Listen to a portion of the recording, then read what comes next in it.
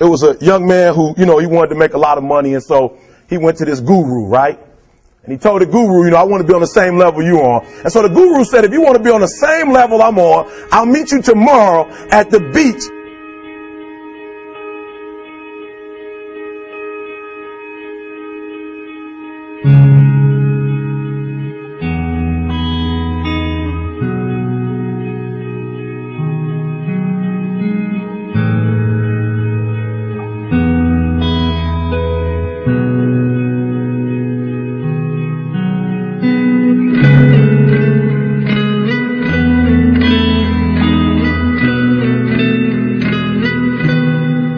So the young man got there at 4 a.m. He all ready to rock and roll, got on the suit, should have wore shorts. The old man grabs his hand and said, how bad do you want to be successful? He said, real bad. He said, walk on out in the water.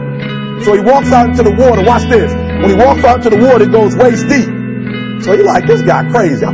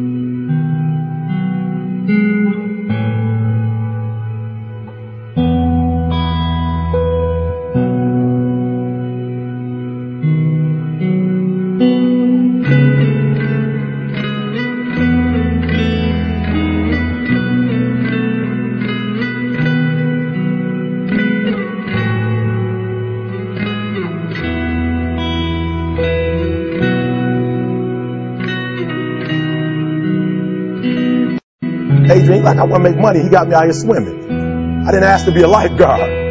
I want to make money. He got me in. So he said, come out a little further. Walked out a little further. Then he had it right around this area, the shoulder area.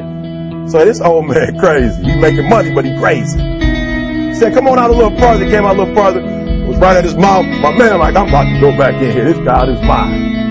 So the old man said, I thought you said you wanted to be successful. He said, I do. He said, walk a little further. He came, dropped his head in, held him down, hold him down. My man getting scratching, holding him down. He had him held down. Just before my man was about to pass out, he raised him up. He said, I got a question for you. He told the guy, he said, when you want to succeed as bad as you want to breathe, then you'll be successful.